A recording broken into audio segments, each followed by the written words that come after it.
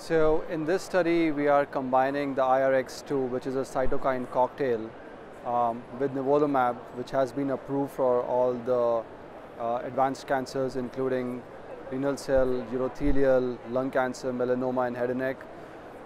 We know that PD-1 and PD-L1 are the treatment option for these patients, especially with those who have received chemotherapy in the past and have advanced.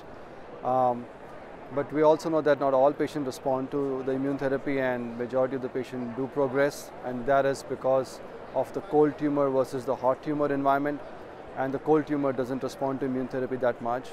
So with the IRX2, we are trying to combine, with this combination, we are trying to make that cold tumor into a more hot, and see that if immune therapy can work in these patients much better.